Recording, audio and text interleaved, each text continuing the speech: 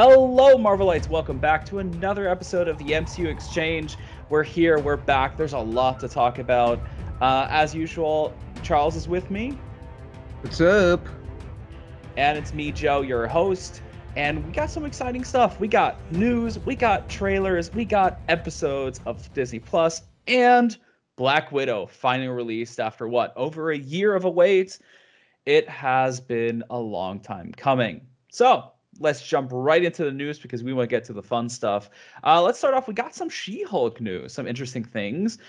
First of all, one of her enemies was potentially revealed to be the Wrecking Crew. For those who don't know, the Wrecking Crew is a rather D-list kind of fighting group where pretty much what happens is one of the guys finds a magic enchanted I think iron, iron, and then it just transforms him and his friends into super-powered people with wrecking names like Bulldozer. Yeah. It's a really weird group. I actually only know about them due to the Avengers Earth's Mightiest Heroes animated series, but it seems She-Hulk will fight them in the upcoming Disney Plus series. Are you excited for that?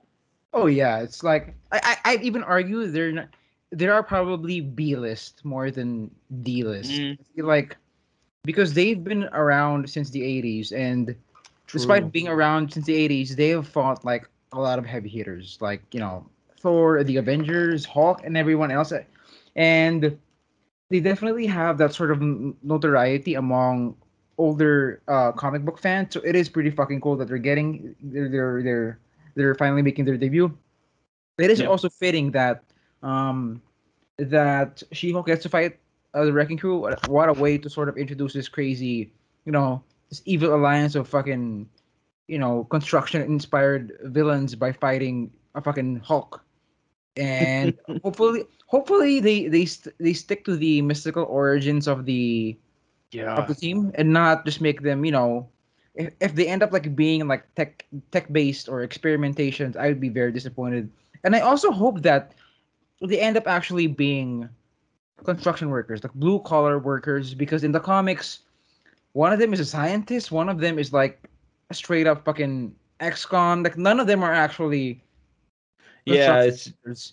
And just a weird gimmick. Right, yeah, it's just like a wrestling gimmick, and I hope they actually stick to being blue collar workers.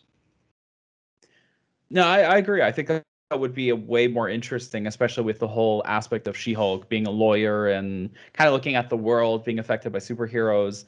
I agree. They should not be like gamma powered characters. They should really deep it. It's it's the whole point of just this weird concept of they find a mystical item that turns them into this construction team of bad guys. It's just like the concept is so out there, which is perfect for She-Hulk because we also got the news that she's going to break the fourth wall. Many Deadpool fans will be like, wait a minute, that's Deadpool's shtick. Well, technically it was She-Hulk's shtick long before Deadpool was even there. She was known for ripping up covers, for ripping open panels to get from one point to the other. So this is pretty much in her wheelhouse. The question is, how do you think they'll handle it in the MCU, which is like this ever-expanding universe with its grounded rules, and you have a random character just kind of breaking every single one of them?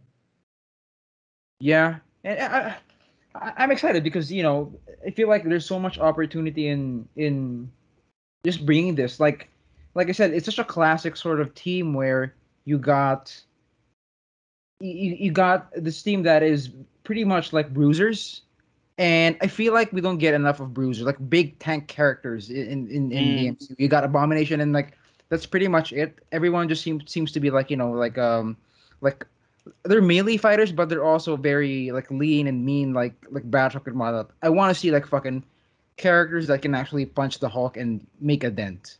So that is very exciting. If they tackle that stuff, like you gotta make them like these are fucking tanks, and if you stay true to the fact that they are tanks, I think we're in for a treat.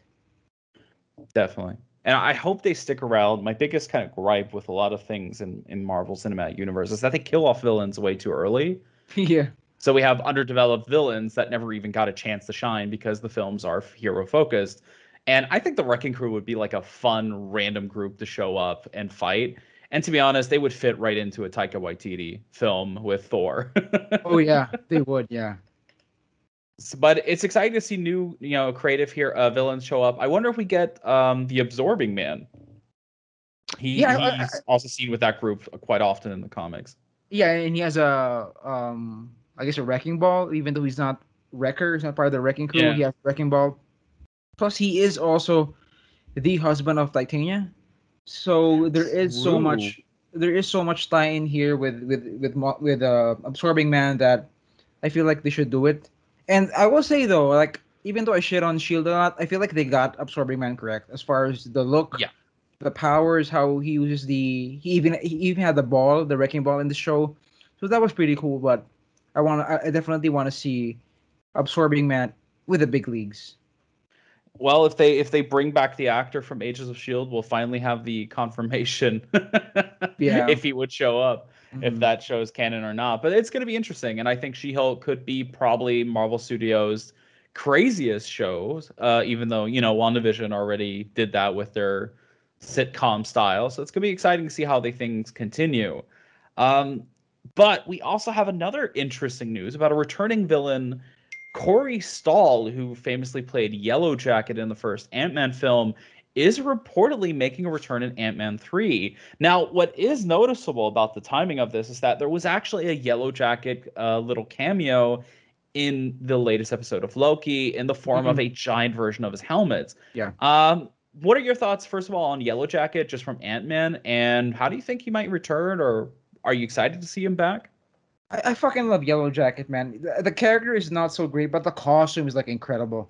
Oh The yeah. design, the fact that we have a fucking villain who is generally colored yellow here, yellow and black, that is so distinct here in the MCU. It's the palette is amazing. Even though Corey Stoll he didn't get to do much apart from being like a mean executive. I feel like Mm, there is some room there where I feel like now that we're so far into the MCU, we can actually start doing the what Darren Cross looks like in the comics. If you don't know, yeah. Darren Cross is like a pink Hulk in the comics. Does it make sense? Now I feel like he could do that and sort of build upon the yellow jacket suit he created. And I personally love the actor. I liked him in House of Cards back when House of Cards was still good and not problematic. But Mm. man, I'm glad that he's back, and I'm curious how he's gonna fit in. And certainly that the Loki Easter egg definitely raises some questions as to why Yellow Jacket has a giant head here. So who knows? I had the same thing with the costume. It was actually when they added the costume to that mobile game Marvel Future Fight, it was the only reason I played it because I loved that costume so much. Yeah. And I personally, while I think the purple giant version would be hilarious, I kind of would love to see the yellow jacket that they kind of turned Darren Cross into like an villain or anti-hero in a sense, Mm, but he just lost his mind, so he keeps switching back and forth between good or evil. right. Because I really like Corey Stoll. He's a great actor. He was great, as you said, in House of Cards. He was very good in The Strain, even though his hairpiece toupee Oh, was yeah. really hilarious. Yeah. I think he would have a great career and a long term, like Yellow Jacket. There's a lot to do with that character if they play their cards right. Just be a wasted villain again. Just have him appear for a short scene or not. Though, with the title being Quantum Mania, well, there's a big chance he is in the quantum realm because we did see him kind of brutally shrink down. So it'll be interesting how they play on that fact. I hope they don't. If he does show up as an actual character, I hope they don't kill him.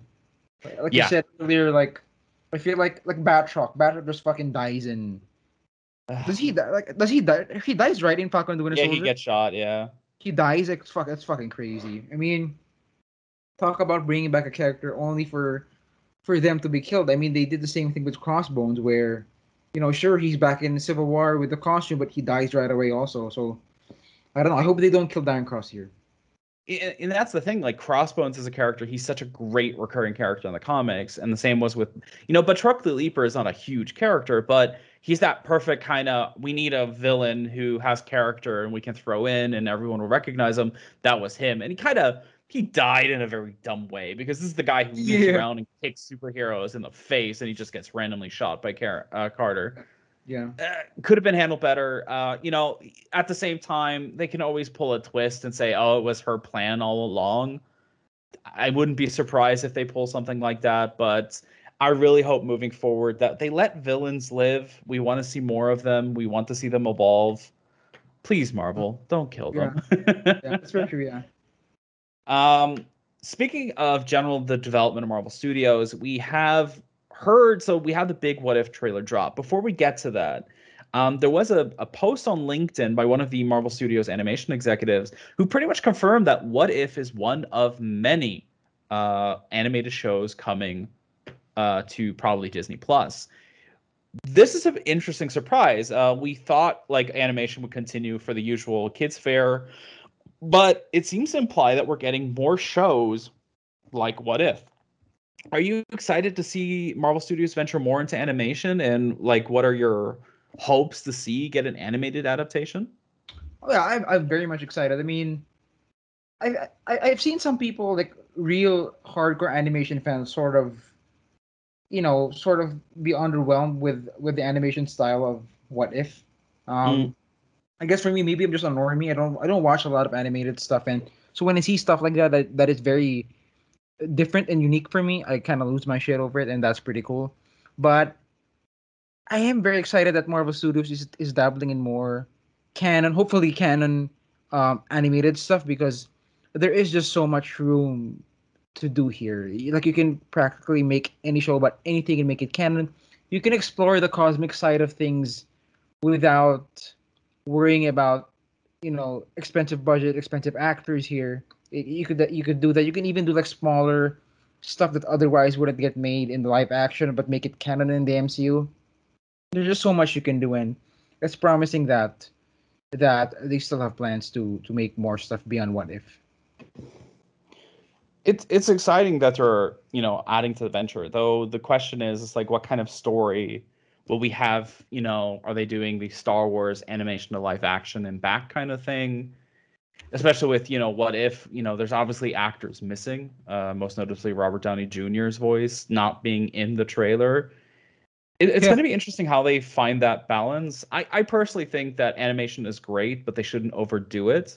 And I really hope that they do tackle new animation styles. I like What If. I think it serves its purpose. It's a very unique visual design. But if it's always the same design, that would be an absolute waste of the medium, in my opinion. yeah. I mean, speaking of Robert Downey not being in What If, I feel like we can talk about the What If trailer now. Yes. It's pretty fucking weird. Like that's the first thing they show in the trailer. Like it's at first it's cool. Like oh my god, they're recreating Iron Man 1, the opening scene, and then the dude speaks. It's kind of like, Wait, who what? are you? Like that's not Downey. And then we learn that we're not getting Evans too. We're not getting Brie. We're not getting Cumberbatch, and I feel like we're not getting someone else, but I forgot who. But it seems like all the expensive cast members won't return. But going back to the other animation stuff, I don't know how I'd feel if they brought Cap back. Let's say they made a Captain America series on Mm, about him returning the stones and hanging out with the TVA. I feel like it would be weird if it's not Evans. Even yeah. though even though we know you know it doesn't have to have Chris Evans' face on it. Something about it not being him just makes it less special. I mean, no offense to any of the talent they got, whoever they got to replace Robert Downey. It's a job, they have to do it. But it does make it feel less special here, and I don't know. I feel like watching What If it's gonna be a hurdle to get over, but at least we do get to hear Chadwick one last time as T'Challa. I feel like that is gonna be a Yeah. very bittersweet episode just because his voice is there. He changed his voice a lot though in this, because I at first wasn't even sure if it was really him. Yeah, it is a bit it's less bassy. I don't know Yeah. what how to describe it, but it even sounds a bit higher pitched here. And I mean, if you think about his fight with cancer, he could have very well recorded Yeah. his lines at the peak of his fight, right? That So could be, yeah. yeah, I mean, we don't know, but I'm glad that they managed to get one more performance out of him before he passed. Definitely. It's all of this is so strange because you have like there's a long list of actors returning. I think even Michael B. Jordan is returning to voice Killmonger. Yeah, But why are like the big names missing? Why is Chris Evans not there? Why is Robert Downey Jr. not there? Of course, people added, theories. Oh, Robert Downey Jr., he's not following anyone from Marvel anymore on social media, which I think that guy he's business. He does social media yeah, what he needs to do. yeah, But it does feel like they said, okay, we don't have the money to pay them to do the voices because there are a lot of characters in this. But it opens up the question. It's like, okay, then what's the focus? What's the point that you're trying to get? What if looks like a lot of fun, but why are we making those sacrifices? Why not build around that? Find who's open to do the voices and do the story surrounding that kind of thing. Because now we have, Peggy Carter's real, but Chris Evans isn't. yeah. It's really confusing. I mean, Though the I whole. have Yeah, go sorry. ahead. Go ahead. Go ahead. I think in general the trailer looks very promising and it does look very good. They did get a long list of MCU actors. Yeah, I do get the feeling they're focusing on very specific versions of the characters though. yeah. Like those are the ones they definitely wanted the main voices. I mean, like for me, like we found out like yesterday that holy shit, Ultron is finally got Vision's body in the show. No. And in the trailer, there's a shot where Vision is talking, but it's not James Spader. It's not, and or rather, it's Vision talking, but it's not Paul Bettany. And I was like Yeah. thrown off by that. And we find out you find out that oh shit, that's because it's Ultron.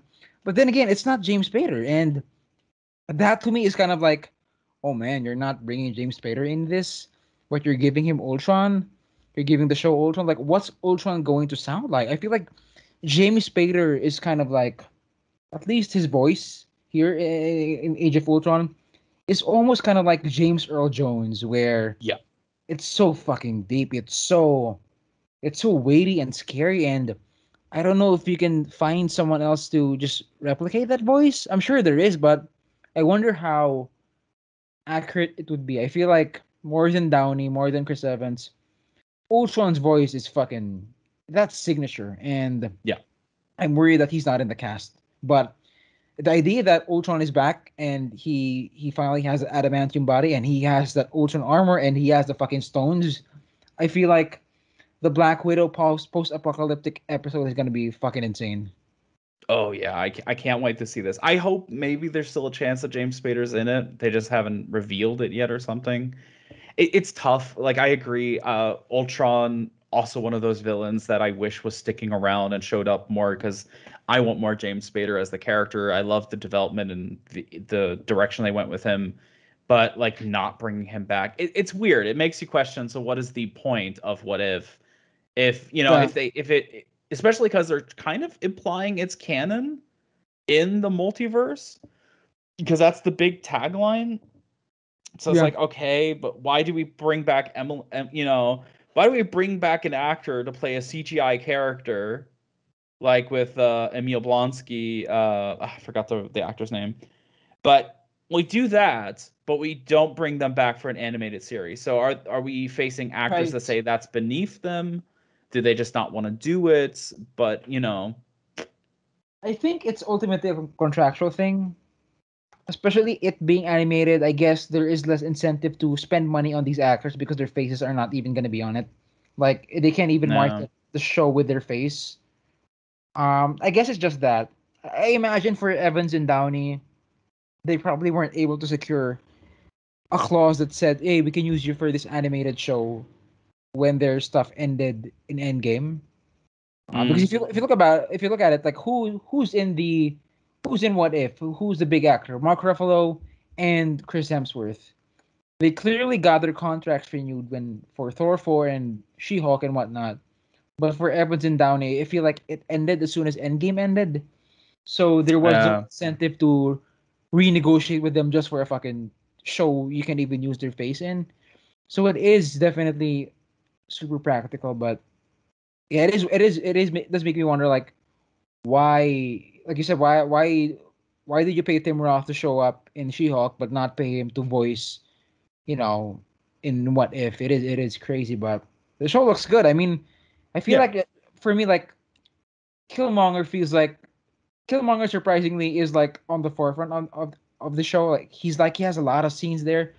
It Yeah. seems like he is gonna be the Black Panther in this Guardians of the Multiverse, because if you see the recreation of the Avengers 360 shot, it's T'Challa, Star Lord, it is Thor, Party Thor, it's Gamora, and then it's there's a Black Panther behind them. So Yeah, I think that was that's sorry. probably, I think that's Killmonger at this point. Yeah, it was leaked with the Funko Pops because there's a Funko Pop with called King Killmonger Oh, there you with go. him in Yeah, a Black Panther suit, yeah, there you which go.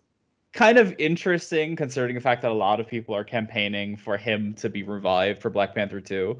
Yeah, So he becomes Black Panther in this what if scenario.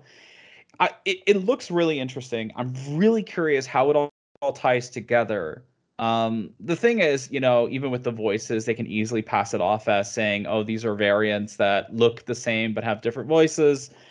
I think the characters where they put a lot of emphasis on the original voice actors returning might have a bigger live action role moving forward. I guess I could That see that. is Yeah, I because could see. that's what you want them to be. Yeah, I could definitely see that. But it is cool that we thought that this was an anthology, but it kind of looks like they're sort of skewing that anthology concept a little bit because they Yep. can actually make this anthology canon, and that's exciting to me. I can't wait to see how it comes together. I mean, Peggy Carter looks like she's fighting Shuma Gorath. I'm assuming that's Shuma Yeah. Gorath, but I feel like it also could be like a literal Hydra monster. She is fighting Hydra after all there, so it's It exciting. could also it could even be Doctor Strange who has like tentacle fingers. Right, it's very exciting to see how this could all pan out.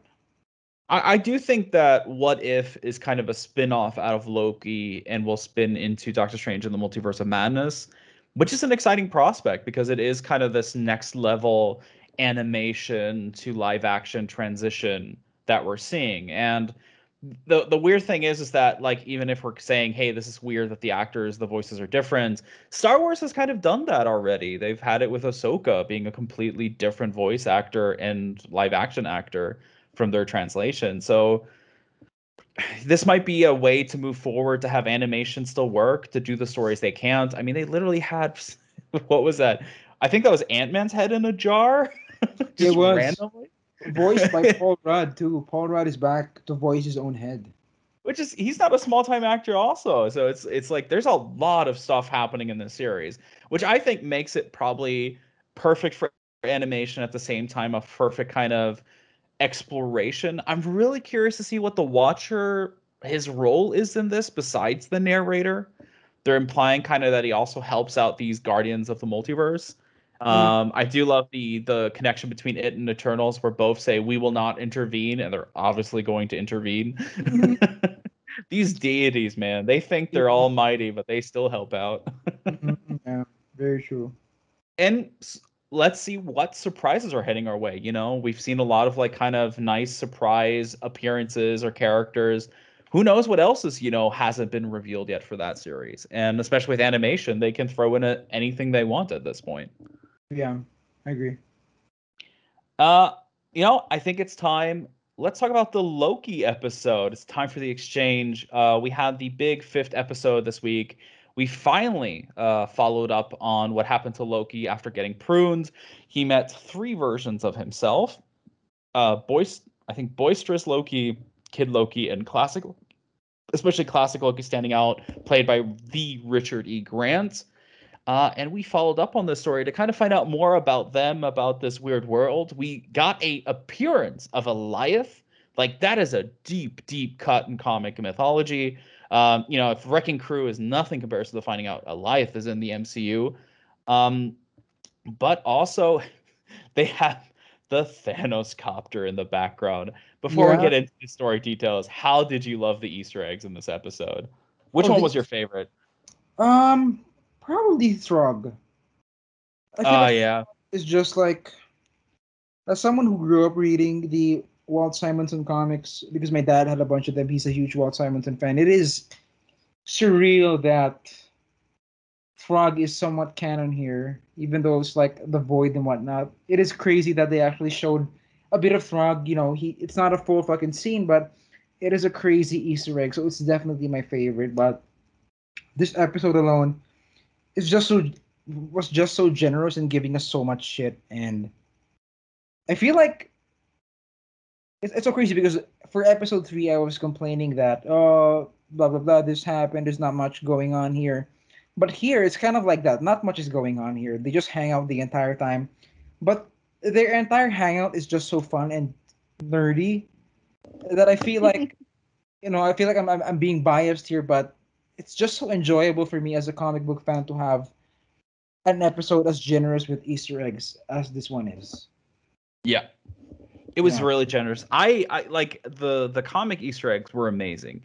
I, as a big fan of urban myths, love the amount of cameos of these different. We saw the Great Tower of Alexander. We had freaking USS Eldridge. Hell, they even had a Polybius system in the background that was teased by the early trailers.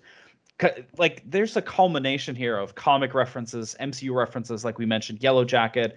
The freaking Living Tribunal makes an appearance finally in the Yeah. MCU as a broken statue. There's so much here. And the interesting thing is, there's a lot of references or connections to comic origins to the Kang the Conqueror, because we even have the what we thought was Stark Tower turns out to be the Kang Tower. Yeah, the fact that there is the King Enterprises building here, I feel like that's the most concrete Easter egg of where the show is going. No, Yeah, it's it's it go ahead.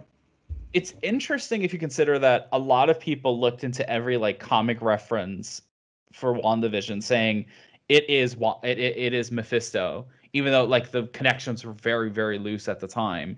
And here we kind of have the most obvious comic references to the character. Even Eliath himself is a Kang reference. So it just Right. seems more and more likely that it is him at the tower and the man in the high castle. Yeah, the castle looks fucking intriguing. Like when you if you we always talk about the shots in the trailer in the previous episodes. I feel like the castle is gonna look amazing as well, right? Yep. And plus, The visual design of it, what we yeah, saw in the trailers, like it's this built castle, but it has like these rips and broken pieces in it, keeping mhm. it together.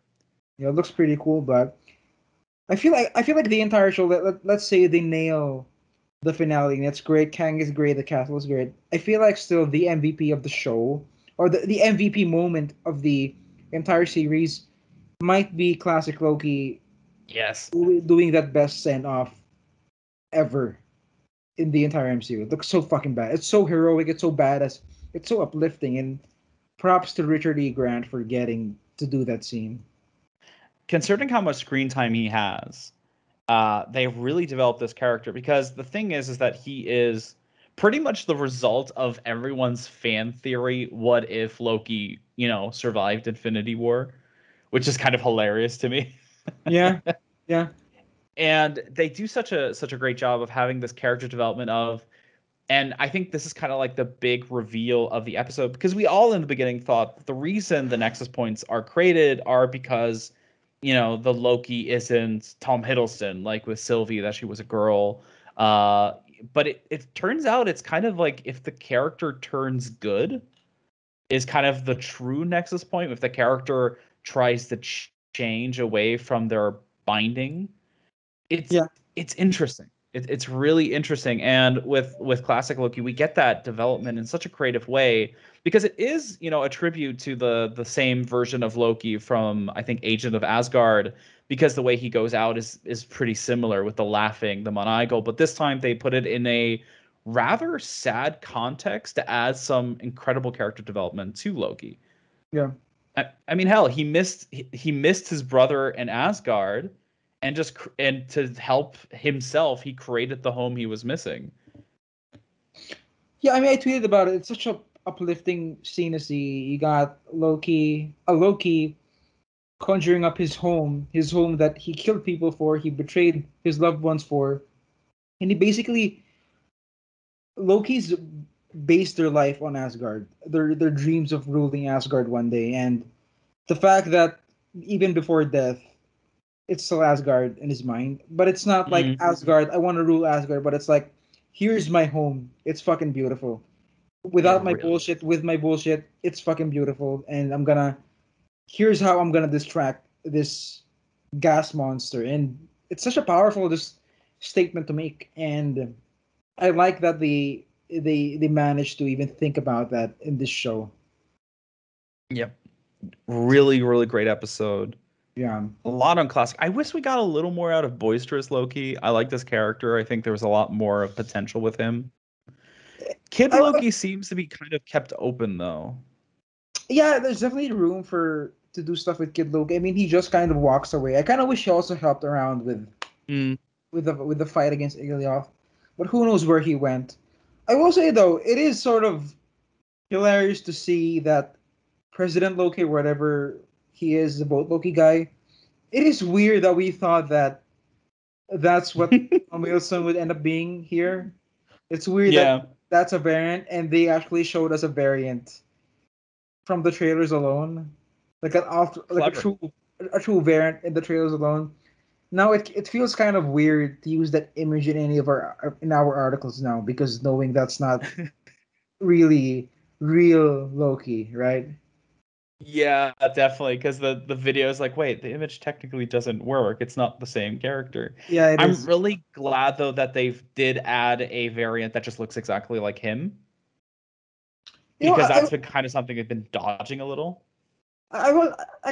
Now that you mention that, I wish that they changed his look up a bit for the show. Maybe like he had a Mm. scar in his eye, like some different shit, just to make him look different.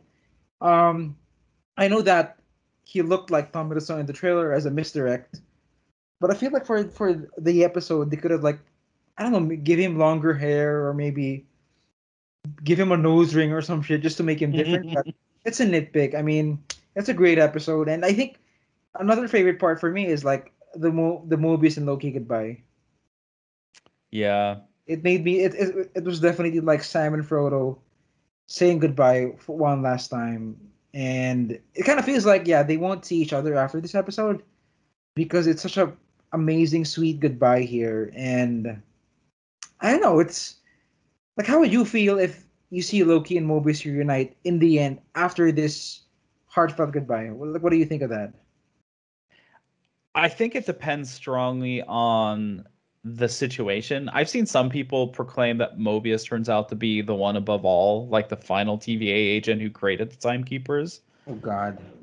which would be a strange thing to be like, oh, goodbye, and walk into the castle and like, oh, hey, Mobius, it's you Yeah, again. there's no fucking way.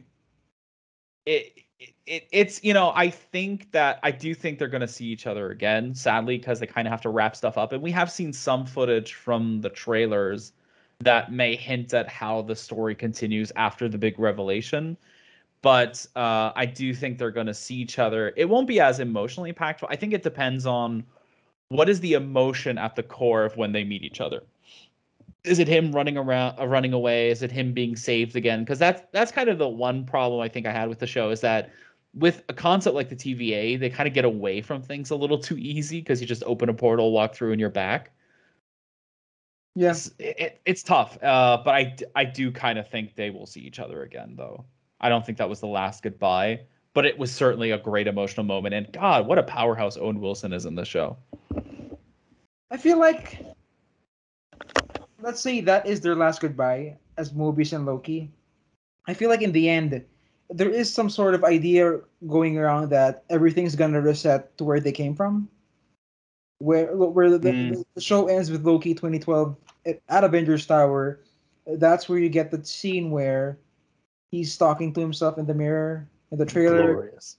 Mm. I feel like that's where the show could end, where everyone, including the TV, all the variants will return in the respective timelines, separate from the sacred timeline. I feel like Mobius is gonna go back to the 90s where he was selling jet skis. And I'm partially hoping for a scene where Loki, remembering every single thing he went through, meets Mm. Mobius, who does not remember a single thing, and they have this sort of moment where Mobius is like, "Oh hey, do I know you? Have you met?" And Loki's kind of like, "No, we haven't," even though Loki knows they've met at some point in life. I feel like that's gonna be a good. If they meet, that's how I want them to meet. Mm. I have one question for you. Do you think the TVA will be gone after this season end? Series ends. Oof. There is season two, and Mm, clearly Owen Wilson is the runaway star here. definitely, yeah. It'd be crazy economically and financially, marketing wise, not to even have Owen Wilson in season two. But for story wise, I feel like the TVA should end. Mm, Especially it's fake. It's not. The shit they're fighting for is kind of pointless. So I mean, I have no idea how the TVA is gonna last from a story perspective, but I do want Owen Wilson to be part of the MCU still moving forward. So I don't know. definitely, yeah.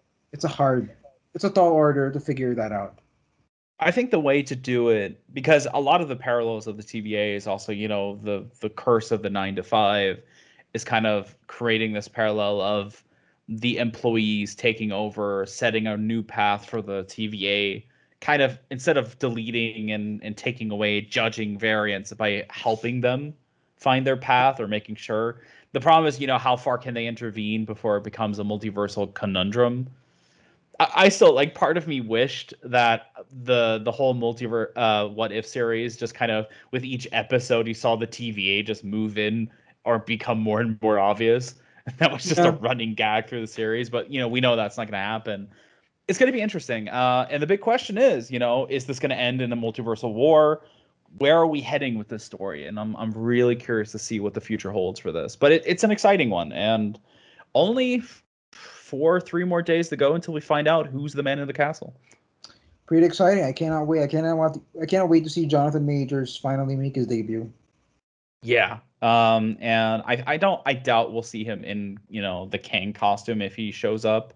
I think we're getting a very different version of him in this because we do know that the comics had the Immortus version part as the time variance. Yeah, So, it's going to be interesting how we get to see him. And it's a lot of fun. I think the speculation was still a lot of fun. And you see a lot of people still saying, oh, it's a King Loki version, it's this version. Can't wait to find out what's going to happen. yeah. But we had to wait, the wait is already long enough to go see the next Loki episode to finally find out what happens after 6 weeks. The wait has been a bit longer for Black Widow. I think 2 years and about 2 months. A year and 2 months was the delay. We haven't had a Marvel film in over 2 years by now. The last one being July's release of Spider-Man: Far From Home. It's been a long wait, but Black Widow is finally here. And what are your initial thoughts on the film in general? Did you come out excited? Are you looking forward to what was like your favorite character? What was your favorite moment? It is. It's okay. it's not. It's no fucking Winter Soldier. It's no Civil War. It's no It's no Iron Man 1. It's a fine solo movie as far as solo movies go. It does give justice to the way, or rather, it does give a proper send off for Natasha's legacy. Just from the post credits alone, they actually gave her some sort of funeral at the end. It's an okay action movie. The cast is incredible. I feel like Mm, that is a saving grace of the movie. Florence Pugh is clearly a decent stealer here. Maybe David Harbour second, and then Rachel Weisz third. But yeah, the ensemble is good. The cast is good. The first action of the 2/3 of the movie is incredible. But yeah, the last act and the villains there kind of it makes this movie feel a less special with the mm, stuff they drop. And like Taskmaster is disappointing. Dreykov is like fucking garbage. And yeah, I think all in all, it results in a very okay movie. It's not, mm. it's not, it's certainly not bad. I feel like it's far from being one of the worst MCU movies. It's like middling. It's mid high for me. That's Yeah. how I describe it. It's a mid high movie, maybe in the top 20. maybe the top 12 MCU films, maybe the top 15 MCU films, but yeah, it's definitely not Incredible Hulk, not Iron Man 2 level bad. Mm. Yeah, I thought that's how I feel. I think the film, it's a troubling thing. It's the film that comes after Black Widow kind of has been waiting for a film for way too long. It has the trouble of being a midquel between Infinity War and Civil War, which are just very bombastic big films. And it tries to tell this very intimate story, but falls into some, like especially the third act, I think falls into some Marvel territory where instead of keeping it simple, they kind of had to make it overly ambitious, if that makes sense. Yeah. Because the whole point of the Red Room, I actually like the reveal of the Red Room just being this random sky station out of nowhere. Oh my But the god, problem, the fucking sorry, it's a fucking Bond layer. It's yeah, incredible. It's like straight up from the comics. It's so comic booky, and it makes me just wish there were more Bond stuff here because it is a Bond layer. yeah, and it works perfect. And I think like Dreykov, I don't think he's a bad villain. He's just we don't see anything of it. Like this is the big problem with also Taskmaster. They don't have a big role in the film. The focus is on Natasha, on her role with her sister, with the family, and like the villains take this is very phase one like mistakes where the villain takes a huge backseat to the main characters and to their like emotional arc. So the build up to their big evil villainy just is kind of oh it's there but it wasn't like set up as well. My problem with Dracov is that, like, sure, he probably is the most evil MCU villain we have. Like he's a fucking human trafficker. Like fuck you. There is no backstory that would make me go, oh, I see why you're doing that. No, fuck you. You can go to hell. But the problem for me is that the way Ray Winstone plays him is like, I mean, I wrote it in my review. He plays it like a grandpa who can't get his Viagra to work. It's just not compelling to watch to see him grumble and scream at Scarlet. I feel like I said, this movie has so much Bond references. I mean, Olga Kurylenko is there. She's a Bond girl. Rachel Mm-hmm. Weisz, she's fucking married to James Bond. She's Daniel Craig's wife. Scarlett Johansson watches a Bond movie here. I feel like they should Love have that. just. I feel like they should have just embraced every Bond thing here and give us a Bond villain, give us a cheesy, broad, entertaining Bond villain. Because if you think about it, even Hela in Ragnarok, she's not a good villain, but the fact that Kate Blanchett plays her so cheesy, so Yeah. hammy, so over the top, almost like a drag queen, it works. It's fun. It's entertaining. I feel like you could also do that here with Dreykov, who's super evil. You can have totally evil characters that are engaging to watch. You do not have to make them sympathetic, but you have to make them, worthwhile to watch. Like I wrote in my review, like No Country for Old Men. Javier Bardem is like the devil in that movie, but he's so menacing. He is so distinctly unique in his No. role where he's just a silent dude carrying a nail gun the entire movie. But he's terrifying. He's so engaging to watch. I feel like you could do something with Dreykov. You could have made him maybe like someone like Blofeld, just totally over the top. If you look at the next Bond movie, Rami Malek, it kind of seems like he is playing a total, it's a character with Yeah. a like with a burnt face, with a creepy mask, and he is very over the top, flamboyant, and very broad. I feel like that's the route they should have gone with Dreykov here. I agree that they should have embraced the Bond because the film feels like a mixture between Mission Impossible and Bond. That kind of feels like where they were going with it, especially in the action. Let's be honest, the action is probably the most visceral stuff we've seen for the franchise and very well shot. Like you see a lot of stuff that's happening. But the thing with Dreykov, where I have a little trouble saying, okay, he should have been like over the top, is that like does him being an over the top cheesy villain undermine the really serious and dark theme of the story? Yeah, Because that's kind of the problem that they created, is that when I think that's why he is the character that he is, because if you kind of mock the man who's stealing young children, young girls from families from the streets and turning them into mind controlled puppets to do his bidding, it's really tough to kind of go goofy, haha, that kind of villain without it becoming or diluting the message you're making. I mean, you don't need to make it haha and shit. You just gotta make the character distinct enough where Yeah. he has a personality. Like it's bad enough that like I don't even know what the fuck Dreykov wants with the Red Room. Like he has a Red Room, he has an army of spies that can dismantle countries, that can dismantle the world. But okay, who cares? Like, is that your plan? Like, it's not a plan. It's just like it's like a fucking business. It's not a. Yeah. There's no plan. There's no like, what's he up to here? Like, I have no idea. He just has a really shitty evil business, and that's it. There is no game plan. There is no like. At least we talked about Yellow Jacket, Darren Cross. At least Darren Cross had the plan to ship and mass Sell the produce. weapons. Yeah, he had the plan to sell the Yellow Jacket suit, which would mean total chaos in the world. But here, there is no plan. It kind of seems like you know Dreykov just has this business looming over everyone's heads. Like it's great. It's so odd that there is no end game here.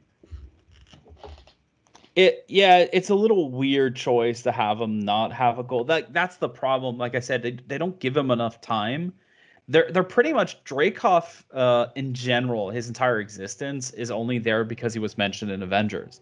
That was the big Loki speech when Black Widow was tricking into finding out what he was doing. He mentions Dreykov's daughter. And that kind of feels like they took that concept and built the film around it, and kind of binded them. Because at the end of the day, it didn't even have to be Dreykov. Why did it have to be the same guy she already took down? Why wasn't it someone Right. continuing the legacy? Would have made the twist even more darker, because one evil goes away, another takes its place. And I kind of like, this sounds bad because it's a very heavy subject, but I kind of want to see that kind of trend continue, because I think the Red Room, there's an importance to it of how evil exists. Like, there is no, in the real world, you take care of the bad guy and it just ends. And that was like my big problem with Black Widow. I really enjoy the film. I think for me, it's a good, decent 8 out of 10. But everyone got away way too easily at the end. Everyone survived. There was like no consequence for what they've done. Like Not even Natasha getting arrested, because we don't know what happens between when they show up to pick her up and then where she's just running oh, around free. dude, that ending is so fucking bizarre. It's like It's weird. it's so fucking weird. Weird. Like I feel like they just wanted to end with a cool shot. Like it is a fucking cool, shot for the movie to end on. But it's like, what? That's your ending? It's like you could have rode off into the sunset with your family. Like it just doesn't quite line up for a good ending, and it's just I don't know. I have no idea why they decided to end like that. If I like, this is like, I'm not rewriting. I'm not in the writers room, but like, I personally think what would have made this film stronger was that the twist was in fact Taskmaster, who we can talk, who's the spell. She's the daughter that she thought she killed, turned into this mindless drone. Like, what if Taskmaster was in reality the one controlling the Red Room, continuing the legacy of her father, Yeah, surviving thing, and turned herself into the Taskmaster to defeat, that not even her own drones could defeat her and stuff like that. That I think would have been a way more powerful, with Drake yeah, just literally being a puppet that everyone thinks he's still alive. yeah. That Because the is. thing is that, sorry, Yeah, go ahead, go ahead. because the thing is that Natasha gets away kind of scot free with the fact that let's be honest, she manipulated a little girl, but having a bomb with her, thought she killed this innocent little girl, and it turns out she survived and all is good because her dad was an asshole. Yeah. I mean, now that I'm thinking about it, you mentioned it, like, oh my god, I feel like that is a light years better idea to make Taskmaster the head of the Red Room. It's more compelling as a character. Like it doesn't even have to be like a revenge thing. Like, oh, Natasha killed me. That's why I'm Taskmaster now. It doesn't It even have to be like that. It can just be like, oh shit, this is the business I'm in, and I want to fucking, I want to continue what my dad did. would that be more of a Bond thing to say, "Oh, I don't actually care about you. That didn't hurt me. You Yeah, just made me stronger." That would be a yeah. Bond villain-esque thing. And the fact that Natasha even, the fact that Anya, or rather Antonia, lives rent free in Natasha's head.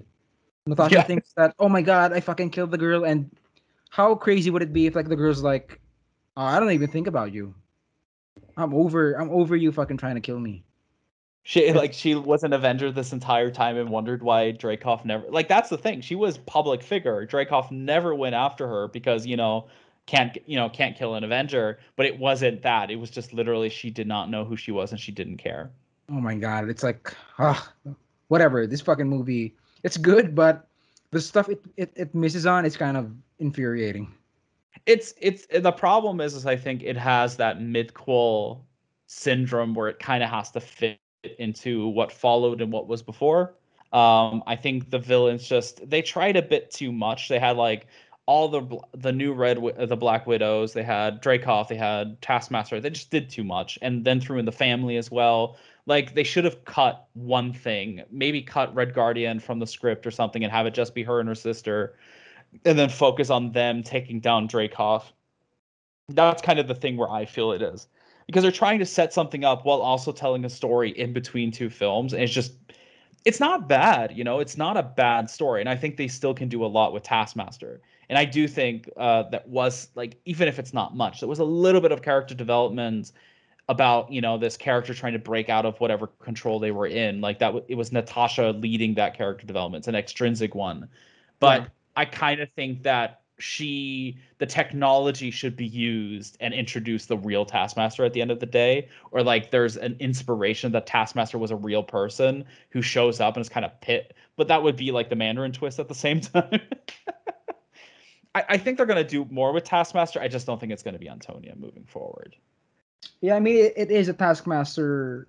Was it program protocol? I forgot what they were. Protocol, yeah. A Taskmaster protocol. So it's definitely not a one and done concept for sure. But I don't know. The Red Room got destroyed. Who knows where the hard drive files for the Taskmaster protocol is? Right? No. Who knows? It's an exciting development, and I think that's kind of the interesting aspect of this franchise that can always expand. The film is still good. There's still some strong elements in it. The last third, just kind of needed a bit more tightening up, but at the same time, I think expectations are just high after this long wait as well. So, we had Loki, we had WandaVision breaking the mold. We've seen it kind of with Falcon and Winter Soldier as well, that just didn't break through as much. It's going to be interesting. But we got a lot of stuff heading our way. It's going to be a busy half year with 3 other films coming out and 3 other series. I think we're going to be busy. I mean, oh my god, the other films. I'm worried that I'm not gonna even be able to watch them because they're not on Disney Plus. Their theaters aren't open here, so fingers crossed that by the time Shang-Chi releases, they decide to put it on Disney Plus too. Definitely, it's going to be interesting how everything develops, and especially within Black Widow's box office is kind of keeping up with pre-pandemic numbers. So it looks good for them right now. But if they don't, if week 2 or week 3 just crashes down, we might go back to this double release schedule with Yeah. Disney Plus. But only time will tell, sadly, at this point. Yeah. Okay. Yeah, it's true. But we'll probably have a lot more news until then. We have the last, next week is the finale of Loki. In August, we'll have What If, and many, many other things are heading our way. So it's going to be exciting. Man, this is 59th episode already. So perfect timed with Loki finale to be our 60th episode of the Yeah. MCUExchange podcast. Yeah. Crazy. We got to get Aaron back on here. You gotta. Yeah. All right. With that, if you're anyone, you hope you guys enjoyed. Be sure to check out our other episodes. You can find us on pretty much any of your favorite podcast centers, Spotify, Apple Podcasts. We're excited for the next episode. We're excited for the future of the MCU. You can definitely Also check out MCUExchange.com to be on top of the latest Marvel Cinematic Universe news. And if you want to follow us, you can follow Charles on. You can follow me on Twitter at CFS11. And you can follow me at thataberl, THATABERL. And until next time. Bye.